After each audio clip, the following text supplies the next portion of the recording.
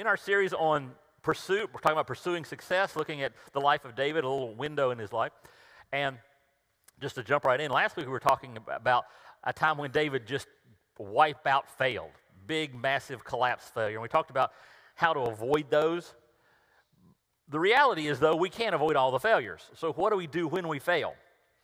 And I want to today give you an additional motivation to avoid failure, as well as a little bit of advice on how to do it by looking at a story out of David's life. But before I say that, I want to give you a little piece of an important thought for you. There's a misconception people have right now. They tend to use a word, and I hate when people use words wrong. I'm a speaker and a writer, so I think words are important, and I hate when somebody misuses one. And a word that gets misused all the time right now is the word karma. Everybody say, oh, that must be your karma, all that crap like that. Okay. I explain this once in a while just because you need to understand it. Karma is a Hindu word. And what it means is what you do in this life impacts the next one. In Hindu thought, not saying true, in Hindu thought, is if you live like a total jerk here, you come back as a cockroach.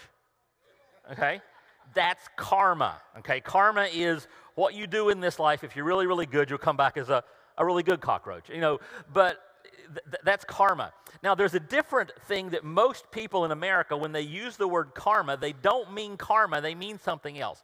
And the old way of explaining it from a Bible perspective was to call it the law of reaping and sowing. You reap what you sow. And the problem is, who all was raised on a farm? Yeah, everybody, there's like 4 of us, okay? And in Bible days, everybody was raised on a farm. That's how you were raised. You grew up on a farm. And what happened was, there's different ways you plant different plants. I mean, when I think of the word plant, I think dig a hole, put a seed in there, add some water, right? Well, that works if you're planting certain things. But if you're planting wheat or barley, or to give you something you can relate to, grass in your front yard, you don't go out there with a load of grass seed and make a hole for each seed and go throughout your yard doing that, right? Nobody ever does that. How do you plant grass seed? It's the same way you'd plant barley or wheat in their day, is you have a big old sack of seed, you reach your hand in and you go like this. That's called sowing. We could call it scattering seed, right? You take the seed and you scatter it.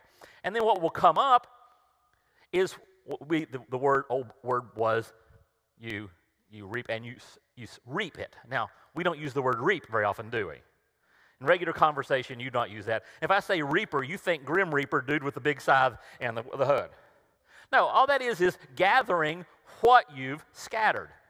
And the biblical principle is this: what you scatter in your life, you will gather in your life.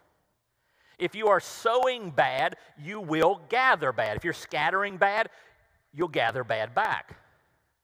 Now, here's where it gets complicated, because our lives are incredibly intertwined with other people's lives. We don't operate, each of us gets 5 acres. We're shoulder to shoulder, elbow to elbow, life to life. And frequently, you've had this happen in your life. Somebody else has scattered seed, and you've gathered what they scattered. Right? Sometimes things have hit you in your life that you didn't do anything to deserve, and man, it knocked you out cold and left you down for a while, right? Because what one person scatters, the people around them also gather. Well, it applies to you too. What you scatter, the people around you will gather. And if you spend your life scattering things that are destructive and scattering seeds that bring people down, the people it will bring down the most are the people that are closest to you. And we're going to start out and we're going to look at a point in David's life where David has been scattering seeds. And he's scattered some good seeds, but he's also scattered some bad seeds. And the bad seeds that he scattered choke out the potential for the good seeds. And then we're going to look into how to make it so that the seed that we scatter in our lives is productive and helpful and good for the people around us, so we don't have to be ashamed of the impact we have in people's lives, but we can actually have an impact in people's lives that helps them get successful while we're becoming successful, in a biblical sense of successful. Does that make sense? So you want to turn in your Bible or turn on your Bible to 1 Samuel 29. It's a little tiny chapter. It's kind of wedged in between big stuff, so a lot of times people just skip over this whole chapter. They just go straight to chapter 30, but I think chapter 29 has got one really, really cool thing that happens in the middle of it. And to catch you up, in case you're behind here, we're covering David's life for a little wedge of it during the time God's training him to be successful for God, and David's basically been on the run from King Saul, who's ticked at him and wants to kill him. During this process, we've seen 2 or 3 amazing characteristics about David. For one, we haven't really talked about this one, but you see it very clearly. David had an amazing gift, and I'm not sure how to describe it, but it was the gift of attraction and leadership. People were drawn to David like iron filings go to a magnet. People just wanted to be around him, and they wanted to follow him, and people just came to him. Matter of fact, is anybody here currently on the lam from the law? The sheriff's department pays me to say that once a month or so, and because once in a while you'll get somebody who's not real bright. No. Now here's the thing, when somebody's on the run from the law, they're usually alone, right? They might have their spouse or their girlfriend or boyfriend with them, but generally speaking, when you're on the lam, you do that as a solo act. David had such charisma, such magnetism, that when David went on the run from the king who is trying to kill him, 600 men gathered around him. Just not an organized thing. 1 or 2 show up one day, a couple days later, 2 or 3 more show up, and another guy. 600 of them. And when David goes into exile, leaves his home country, moves to Philistia, the land of the Philistines, and into this little rundown little village called Ziklag, all 600 men not only come with him, they bring their families because they want to be where David is. And that's some gift. And then as we've seen, there's a couple other things that are pretty awesome about David. And they are, number one, David had an incredible trust of God. And number 2, he had an incredible transparency in his relationship with God. So if you read the Psalms, David wrote half-ish of those, maybe more, maybe less, in that area. He wrote a whole bunch of the book of Psalms. And what you see in there is, number 1, a person who trusts God in every situation, but number 2, somebody who's very honest about his trust. When life stinks, David said, life stinks. When he's struggling with a sin, he says, I'm struggling with a sin. When things are going great, he says, woohoo, yay, God. It's very transparent and very open. Now, what do you think can happen if you take a person who has that magnetism, that leadership, that ability for people to want to be around him, and you place in that person a transparent, trusting relationship with God? What's going to happen to the people who are around him? They're going to be drawn to God. Okay? Now, we're going to see something really odd today. It's going to be in one word. We're not going to read all the chapter. Let me tell you what's happened with the chapter. David has spent, for the last year and a half roughly, he has been living in a little town called Ziklag outside of Israel, and he's been making a living by raiding other villages nearby, and then going back to the king, Achish is the king of that area, and telling him he raided a different place, and no doubt giving Achish a cut. Okay? And he's been doing this for a year and a half. Well, the Philistines and the Israelites got along like Palestinians and Jews. And every year it was a tradition that they would get together and have a war. You know, the way that some teams have football, they'd have a war. And so the Philistines are gathering to go to war against Israel, David's home country. And Achish has gotten so used to having David around, he says, David, come on, you can fight with us this year. It's like he got traded in mid-season. And he's supposed to wear the other uniform and show up and play for the other team. And he shows up with his 600 guys, and they come into all the other Philistines. There's all these kings of city-states, or they're all coming together with their armies, and they got all the armies together. And the other Philistine kings look around, and they see David. And they start muttering. Do you remember the David song? Yeah, that song the people wrote in Israel, it's like a top 40. It was number 1 for like weeks. And the chorus is, Saul has killed his thousands and David his tens of thousands. And you know who the tens of thousands were, right? Us. David made his name killing us. Do you really want to give him a sharp object and have him stand behind you during a battle? And they universally, except for King Achish, says, no, thank you. We don't trust this guy any farther than we can throw him and his 600 men. Send him home. And this is where it gets interesting. Achish, the king he's been serving and lying to for the past year and a half, comes to David, and in verse 6, it says, so Achish finally summoned David and said to him, I swear by the Lord that you have been a trustworthy ally. I think you should go with me into battle, for I've never found a single flaw in you from the day you arrived until today. But the other Philistine rulers won't hear of it. Please don't upset them, but go back quietly. Now, I have no idea what's going through David's head. Whether he's stuck and he doesn't want to go fight the Israelites, whether he's planning to turn during battle, we don't know. It doesn't ever tell us what David is thinking, but David protests. Verse 8, what have I done to deserve this treatment, David demanded. What have you ever found in your servant that I can't go and fight the enemies of my lord the king? But Achish insisted, as far as I'm concerned, you're as perfect as an angel of God. Now, sometimes one word, if you pay attention, can change everything. And that one word is found in verse 6, where Achish says, and if you have a Bible, look down at this. He said to him, I swear by the Lord. Anybody looking at that word? Do you see anything weird about that word? Did you know? Look at the R. The R is capitalized. So there's the D, which means the O is too. O, just small o and big O looks exactly the same. It's capital L, capital O, capital R, capital D. Well, that's weird. Why would you capitalize every letter in a word? Now, you do it for an acronym like NASA, but why? They're obviously not, this is not NASA. Why is it capital L, capital O, capital R, capital D? Well, that's because when we're translating the Bible, when they translate the Bible, people actually know Hebrew really well. One of the things you don't want to do is offend people you don't need to offend. And one group that can be offended easily are Jewish people and Jewish believers.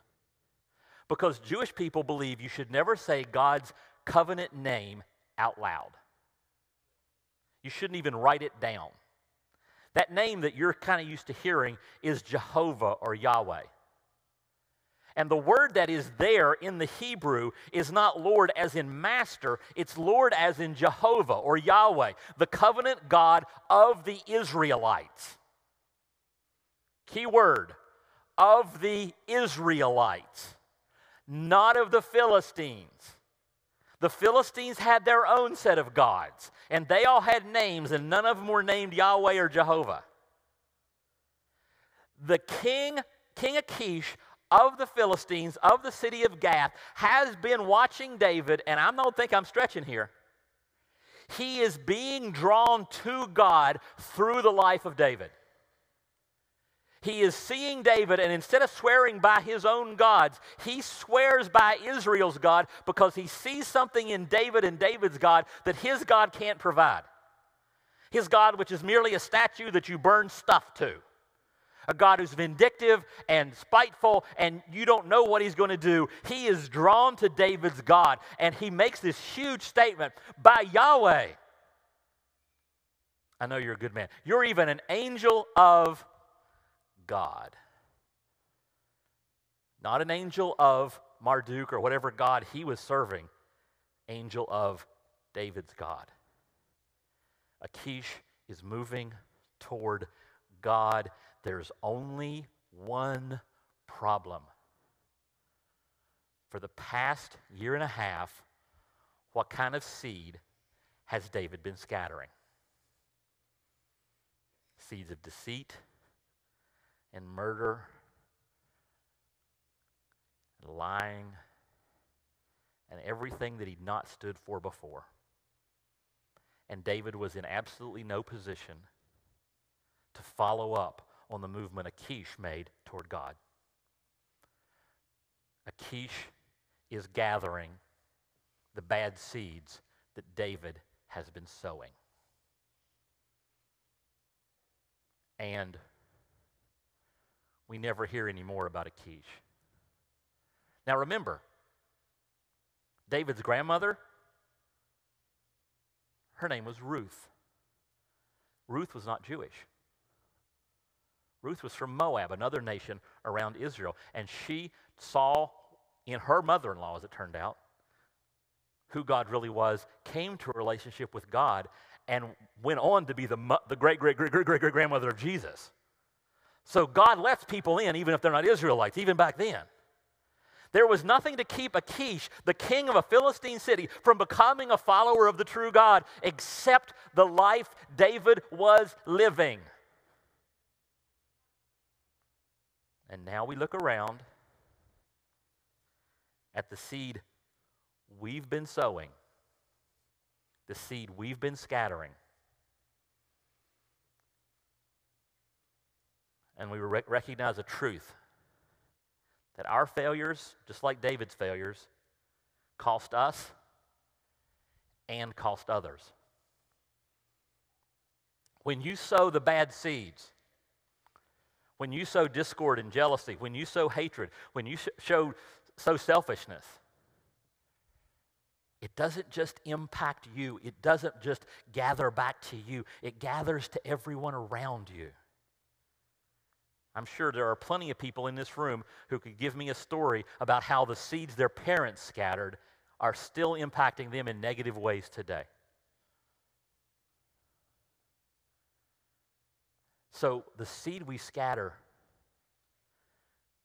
costs us. It costs others. In David's case, it costs, and in our case, it'll cost us a lot of times the ability to let other people know about God, to reach other people for Jesus. It'll mess up that ability. It'll mess up our ability to advance God's kingdom, to take God's principles and bring them out on earth. It'll mess that up. But let me give you a piece of good news before you get too discouraged. And that is that God works through and can overcome your failures. Whew. You'll notice David is screwing up massively, and Achish is still drawn to God. He's doing a really poor job of showing Christ to Achish, but it's still good enough that Achish is being drawn by God. So don't freak out. Don't spend your time going crazy bad, feeling bad for yourself. But what I want to talk about for the rest of our time is not, oh, we should feel bad because we've scattered bad seed. It's to recognize the power of the seed that you scatter and how to make it so that the seed you're scattering has positive impact and is the kind of seed you want to gather in your own life and you want those around you to gather as well. Does that make sense? That's what we're going to talk about. And to do that, I want to go to another passage. I want to go to 2 Corinthians chapter 5. I've been reading that recently, and it's really speaking to me. And I want to talk today about how to control. We're going to finish up today talking about how to control what we gather, what we scatter, and what others gather. Let me read it to you. 2 Corinthians chapter 5, starting verse 10. For we must all stand before Christ to be judged. We will each receive whatever we deserve for the good or evil we have done in this earthly body. Because we understand our fearful responsibility to the Lord, we work hard to persuade others. God knows we are sincere, and I hope you know this too. Moving down to verse 14. Christ's love controls us. Other translations say compels us. Since we believe that Christ died for all, we also believe that we have all died to our old life. He died for everyone so that those who receive his new life will no longer live for themselves. Instead, they will live for Christ who died and was raised for them. So we have stopped evaluating others from a human point of view. At one time, we thought of Christ merely from a human point of view. How differently we know him now. This means that anyone who belongs to Christ has become a new person. The old life is gone, a new life has begun, and all this is a gift from God who brought us back to himself through Christ, and God has given us this task of reconciling people to him. And as I work through that passage, 4 things today I want to show you on how you can make sure the seed that you're scattering is seed worth gathering, both in your life and those around you. And the first thing that jumps out at me is to think eternally. Verse 10 said, we must all stand before Christ to be judged. We'll each receive whatever we deserve for the good or evil we have done in this earthly body. So we have to think eternally about ourselves. Think about what's coming. But even more, verse 16 said, we have stopped evaluating others from a human point of view. See, this one will wreck your world. If you can get this into your head and start applying this in your life, it will just radically change everything when you start viewing everybody as an eternal being made in the image of God. Because what we do is, okay, anybody else here selfish? Anybody? Yeah. My natural tendency, not my supernatural tendency, my natural tendency is to view others as to what they can provide to me. How can they help me accomplish what I want to accomplish? What can they provide to make me happy? What can they provide to make me feel good about myself?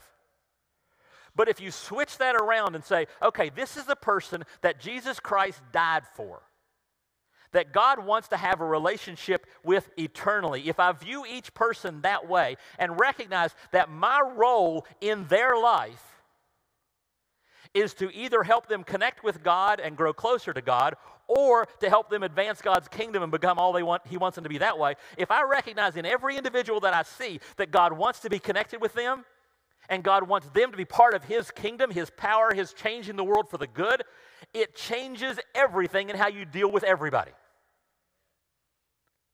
When you go to work and somebody's being a jerk, you look at them and go, okay, there's some work to be done here. And I may not be crazy about that person, but God is. God loves them the way He loves me. God wants them to have a relationship with Him that just as much as He wants me to. And my job is to go in there, be a David,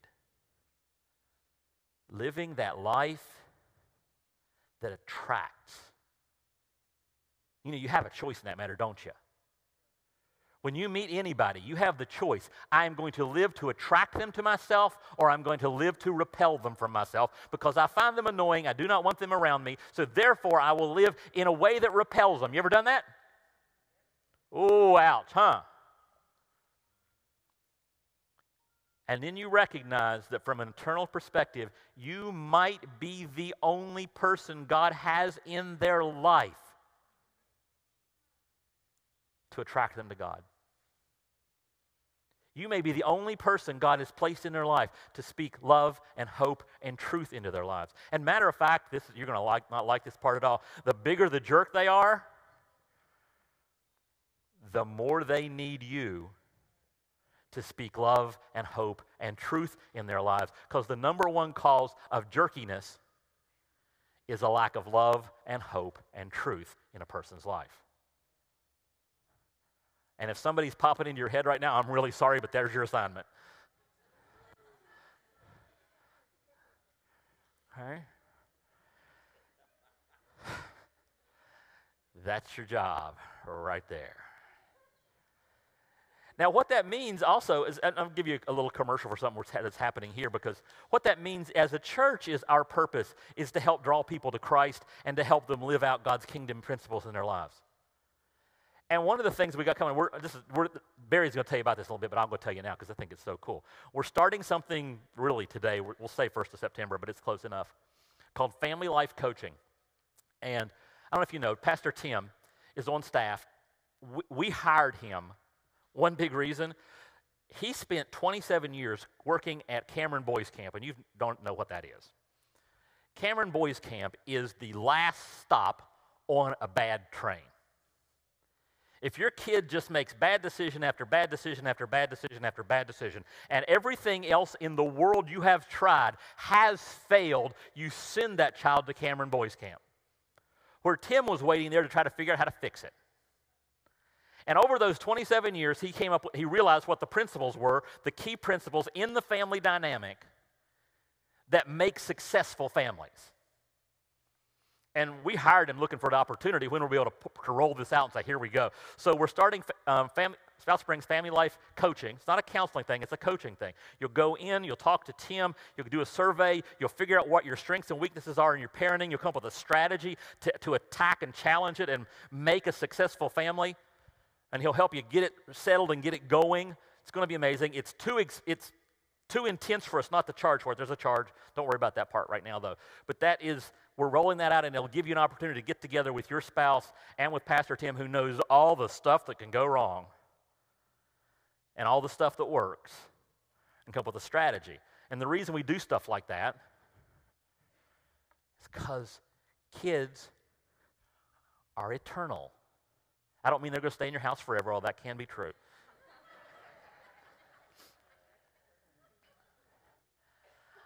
I mean, they are image of God. They are made in the image of God. They have potential. They have an ability. And the number one way that impacts that is how the parents raise them, whether they're going to raise them to be successful or not. And so we're rolling this out. We're excited about it. You'll get more information as we go into the service and stuff. So just let you know, that's how you do it. You start saying that, which means, by the way, the second piece in the puzzle, along with thinking eternally, is working purposefully. Verse 11 says, we work hard to persuade others. Verse 18, it said, and all of this is a gift from God who brought us back to himself through Christ, and God has given us the task of reconciling people to him. What's that mean? It's my job to be strategically trying to reach people for Jesus and help them live into the kingdom that he has for them. Does that make sense? And when I say it's my job, I mean it's your job too. That's why you're still here. You ever think about that? If God's job was to get you to heaven, if that was his sole purpose, here's a better method to do that.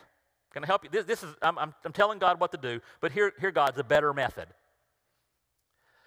Is you have a group of super salesmen who can convince people like David, who can draw people to them, do the convincing, and the moment they get convinced, unless they're ready to be on the super salesman team, you take them to heaven. Have you ever had somebody who would be a Christian if it wasn't for other Christians? Huh? When he leaves us behind, we tend to screw it up a lot. It would be more efficient to take all of us who wouldn't be super salesmen and just get it out of here as soon as we're ready. But he doesn't. He leaves us here. Why? Because that's not the only point. The point is we're all in the business of purposefully reaching other people, letting them know what Jesus has, letting them know how Jesus can impact their lives, and doing it in a way to advance his kingdom, to advance his principles, to fight human trafficking, to fight poverty, to fight all the things that make God cry, and to live lives that draw other people. That's why, ready? That's why you're here. Universally, every person in every seat in this room, you are here to help reach people, introduce them to a relationship with Christ, and help them live to advance the kingdom as you're doing it too. Why are you here? That's it. Now, the exact details of how you pull that off vary from person to person. Like, for me, I'm not like a super evangelist. Some people, they go to, you get them on an airplane, and they lead 3 people to Christ on a plane from here to Charlotte. You know, I'm lucky if I can talk to them about the weather here in Charlotte, or Europe, just not that hard. But I got what I can do. And I say, here's what I can do, and I'm going to utilize it, and I'm going to leverage it to reach people for Christ. And we're going to take it as a church, and we're going to do whatever we can do to reach people for Christ and to advance his kingdom. By the way, we mentioned last week, if you were here, we're talking about adding a third service earlier in the morning a little bit, and having that be a little bit different worship style. And you ask, why are you doing that? We want to reach people for Jesus and advance his kingdom. And if during our research on this we find out that it won't do that, we're not going to do it. If we don't think it can actually help more people come to Christ and help more people advance the kingdom, then we're not doing anything here. Okay, we need to make that clear once more. We don't want to do anything that doesn't help reach people for Christ and advance his kingdom. We put toilet paper in the stalls because it will help us do a better job reaching people for Christ and advancing his kingdom. Because if you're in here all stuck up, you're not going to be able to focus. And you won't hear the message. First service didn't get that one. You're welcome. There is nothing we want to do as a church that doesn't help us reach people for Jesus, help them grow closer to Christ, and help them advance God's kingdom. Anything else, ain't got time for it. There's too many people who need God for us to waste time on anything that doesn't help in that area. Okay? Why do we have soccer camp here and stuff? It'll get them here. We can introduce them to Jesus. They can advance God's kingdom. Ding, ding, ding. Win. We're very purposeful about that. Anything that I'm involved in, I'm just weird that way. It said Christ's love compels me. And I'm like, okay, what am I doing? Is it helping or hurting? If it's hurting, not going to do it. If it's not helping, I'm probably not going to do it. Because that's what it's about. It's about purposefully living with the eternity of the other people in mind, which has to have one more piece of it that we saw in that too. We saw it in David's life. We saw it here in 2 Corinthians. It says God knows we are sincere, and we have to live sincerely. See, that's what messed up David here, wasn't it? That's why the seed he planted in Achish's life couldn't ever bear fruit, because he wasn't living sincerely. Now, years ago, and by years I mean like 50 years ago, it was viewed that the pastor's role was to be the moral goal of the church. The pastor had to be the one who didn't mess up. He had to be the one who lived perfectly. Everybody had to look up to the pastor. He had to be like the pastor. Thank goodness I wasn't a pastor then. Because what happened is we come to realize that everybody screwed up. You know, we had a few colossal major failures in front of everybody, and it's like, oh, okay, so is Steve screwed up? Yeah, boy, is Steve screwed up. And the idea was there's all the people in the church, and here's the moral best one at the top. And now it's like, okay, here's all of us, and Steve's somewhere in here. Because we're all screwed up. By the way, that's how you have to live it. Wherever you go, you're looking at people from an eternal perspective. You're purposely living how you think would make them attracted to Christ. Not being somebody else, being yourself, being the real you, sincerely. When I go someplace and I'm wanting to meet people, I got an ace in the hole that I play all the time. My dad taught me this, and his dad taught him this, and from the way it looks, it goes back generations. But Davises from my family know how to be funny. And everybody likes to laugh. And I like to make people laugh. So when I go somewhere, I make people laugh, and people are attracted to that, and then I can start the process of showing them the love and acceptance of Christ in a way that's very non-threatening to them and very sincere. Now, if you're going to be sincere, let me tell you one thing you got to remember. If you're going to do this, you got to do this right. And the way that you do this right is sincerely means no strings attached friendship. Let's say I'll use one of mine at my gym, and I'm making friends with people. So I love to work out. I love being with people even more. It works out great for me. And I get to live, and I try to live as sincerely as possible in front of those people. And some of them end up in church, and some of them don't. And you know what happens to the ones that don't? They're still my friends, just like before. If I'm looking at somebody purposefully and eternally, and they never, ever, ever, ever darken the doors of this gymnasium, that's not good. But I'm okay with it. Because I'm not liking you because I have an agenda for you. I'm liking you because A, I like people, and B, because I recognize in you somebody who was created to be connected with God. You were created for a connection with God and to live into His purposes. And you'll never get the joy you should have in life if you're not connected with God. So when I look at a person, I say the best thing for you would be a connection with God. I never say that out loud. That makes them feel weird. But that's what I think all the time. The best thing that could happen to you, not me, the best thing that can happen to you is for you to get a connection with God, grow into the person He wants you to be, and do the things He wants you to do. And I'm going to do my best to live with you and in front of you in such a way that you'll be drawn to that. I'm not going to browbeat you about it. Matter of fact, there's a woman we baptized her just a little while ago, and the first time I had a real conversation with her at the gym, her number one statement to me was, "Don't you ever invite me to church." I said, "Yes, ma'am." Never did. Comes regularly now. I never invited her. I just answered questions, lived with, lived in front of, lived sincerely, lived purposefully, lived eternally in front of her and with her. Do you know why there are fewer and fewer people coming to churches? Our church doesn't have this problem, but fewer and fewer people coming?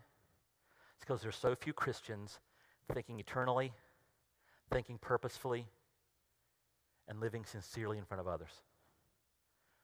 They're selling something. They're fake.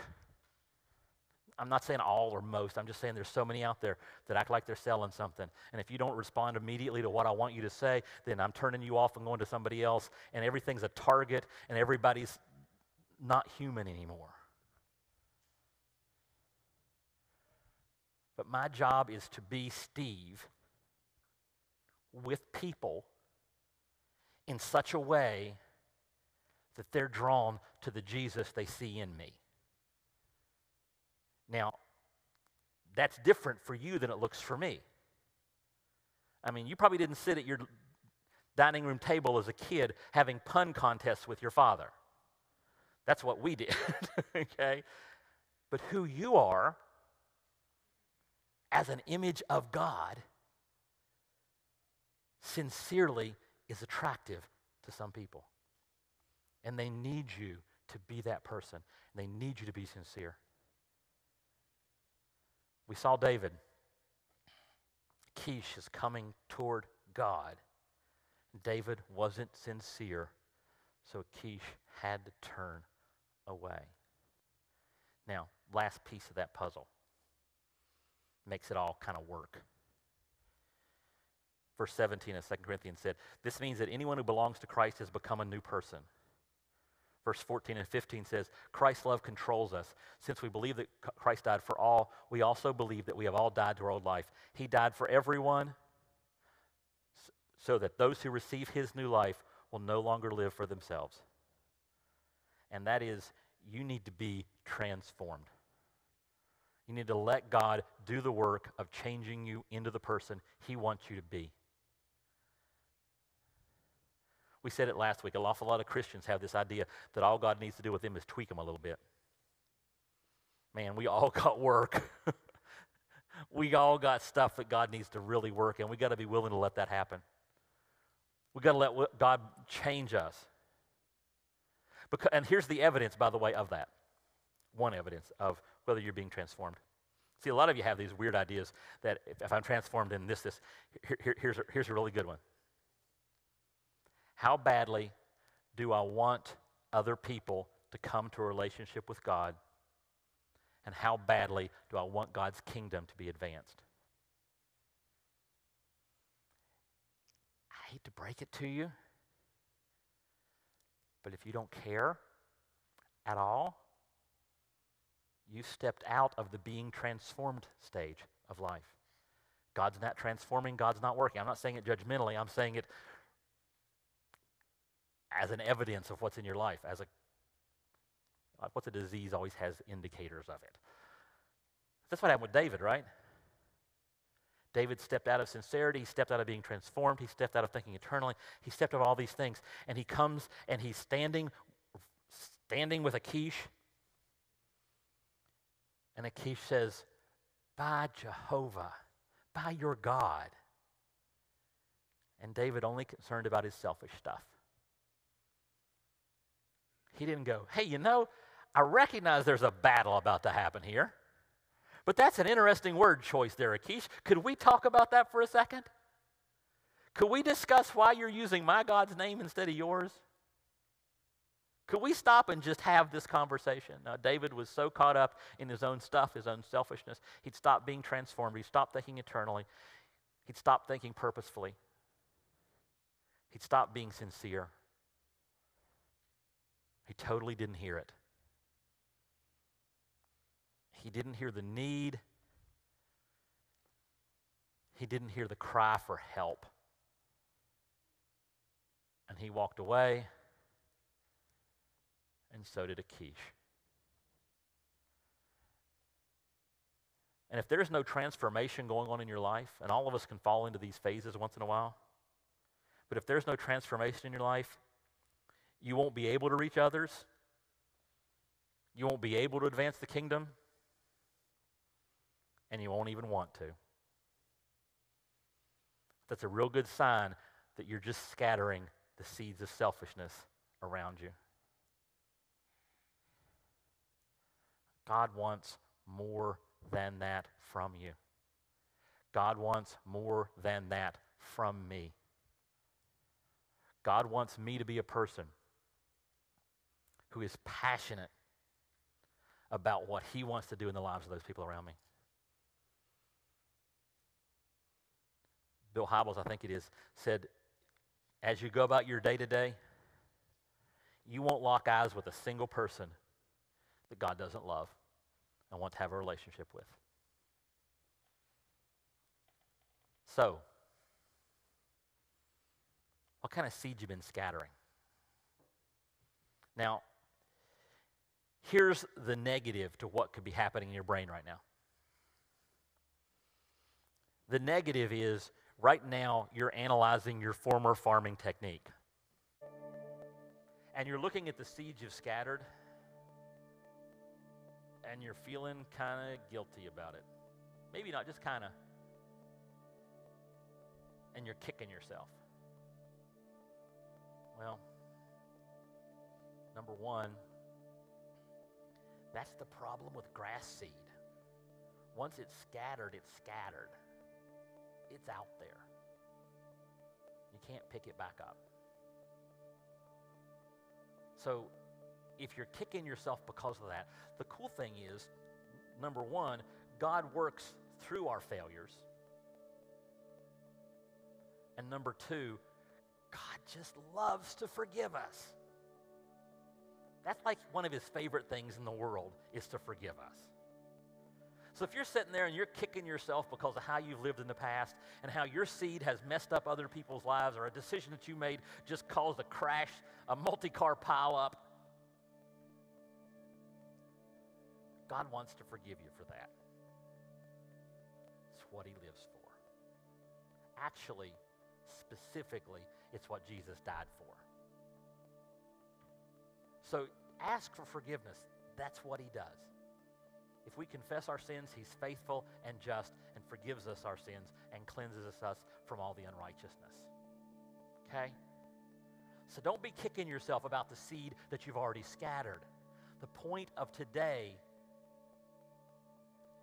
is to focus on the seed you're going to scatter over the next phases of your life. You can't pick the old stuff up off the ground, but you can make sure that the next fling you make is good seed of love and hope and selflessness and faith and trust and hope. You can be the person in your office who is out there scattering seeds of love in a place where there is no love, and scattering seeds of hope and joy in a place where there's no joy. That's what God wants you to leave with today. He doesn't want you to leave carrying some burden of your past stuff. He wants you to be carrying a sack of brand new seed of hope and love and joy, and he wants you to just go out and scatter it everywhere. That's what he wants you to do. Now, you might be here today and you don't have that relationship with God yet to where you can actually scatter those kind of seeds. And if you're ready for that relationship with Christ, if you're ready to accept him, what we do is very simple here. Most of you know this, if you've been here more than once. We got these blue bags. We keep them right there, and we keep them there, and we keep them there, and we keep them there, and they're there every week.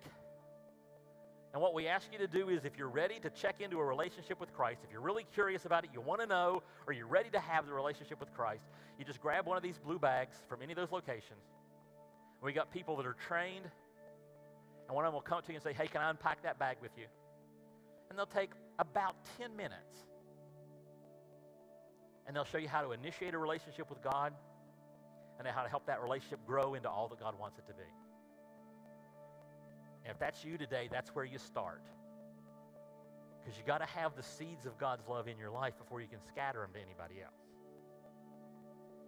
It may be that you've accepted Christ, but you've never announced it. You never publicly acknowledged it. And that's why we do baptism. Baptism is when we do it on first Wednesdays, sometimes on Sunday, but usually first Wednesdays, where we immerse you in water as a symbol of the fact that you're now a new person in Jesus Christ.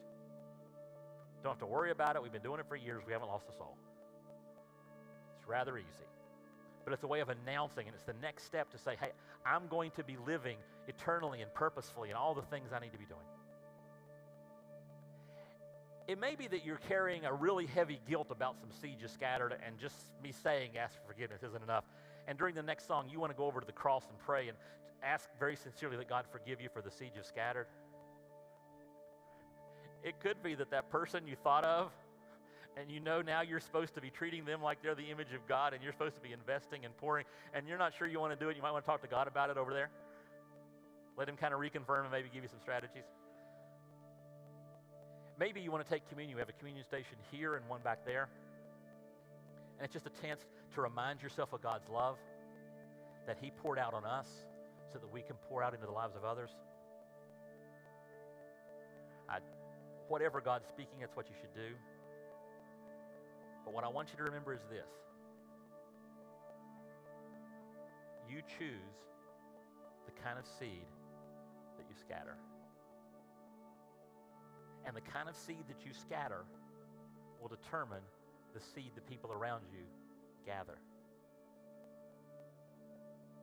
What kind of a harvest are you wanting to get? And what are you willing to do to make it happen?